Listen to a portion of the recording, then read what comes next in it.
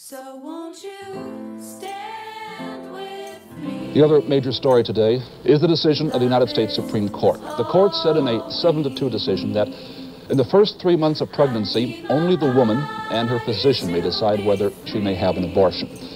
In the second 3 months, all the state may do is regulate abortion procedures.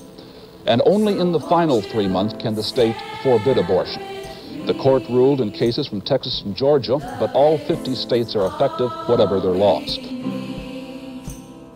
I need my body to be free. So won't you stand with me?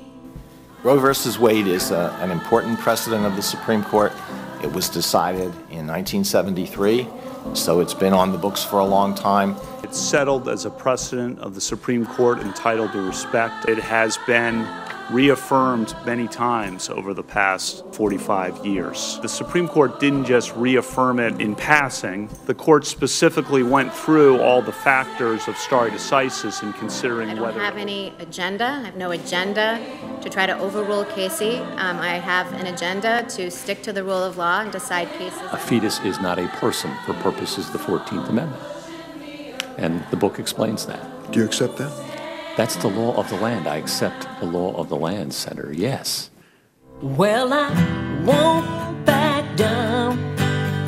No, I won't back down. You can stand me up at the gates of hell, but I won't back down.